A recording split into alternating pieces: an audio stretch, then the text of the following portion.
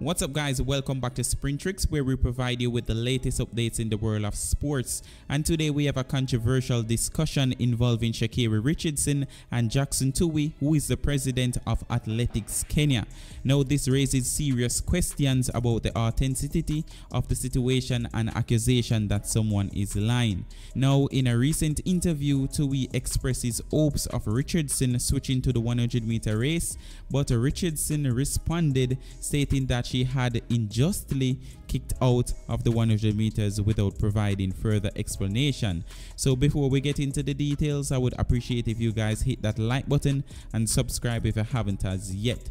So let's go back to the beginning and I'll explain how it all started and also play both interview with Sha'Carri and Jackson Tuwei. So it was the Kipkeena Classic in Nairobi, Kenya. Sha'Carri Richardson was scheduled to run in the 200 meters and Shelly-Ann Fraser-Pryce scheduled to run in the 100 meters. But unfortunately, Shelly-Ann had to withdraw due to a last-minute knee injury, and this is how the controversy started. So Jackson Tuwei did an interview and was asked if Sha'Carri was going to switch over to the 100 meters due to the fact that Shelly-Ann Fraser-Pryce withdrew last minute and they would want another big star in the 100-meter race. And this is how Jackson Tuwei answered that question. Well, it depends on what somebody likes, you know, because you cannot force somebody. You've got to be willing to do it. So we hope that that will happen. Have you tried to talk to her about that? Yes, yeah, and they are considering some of those things. But as I said, you cannot force somebody. Okay. Thank you very much, President. Now, after hearing that, everyone thinks that he asked Sha'Carri to switch to the 100 meters, but she has to do it willingly. He can't force anyone to do so. But Sha'Carri has a whole different answer to that.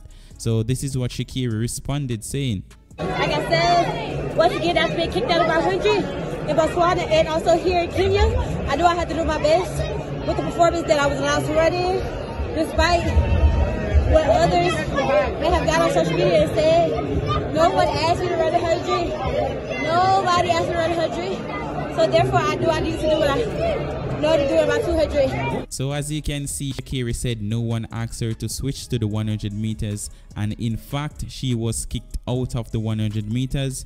So that raises the question, why did she get kicked out of the 100 meters in the first place? And now they want her to switch back to the 100 meters after getting kicked out, all because Shelly-Ann Fraser-Pryce withdrew from the 100 meters. So what do y'all think happened there, guys? Could it be a case of intentionally avoiding a face-off between Shelly-Ann Fraser-Pryce and Sha'Carri Richardson so early in the season? Why was Richardson ousted from the 100 meters? Or could it be some unforeseen reason at play here?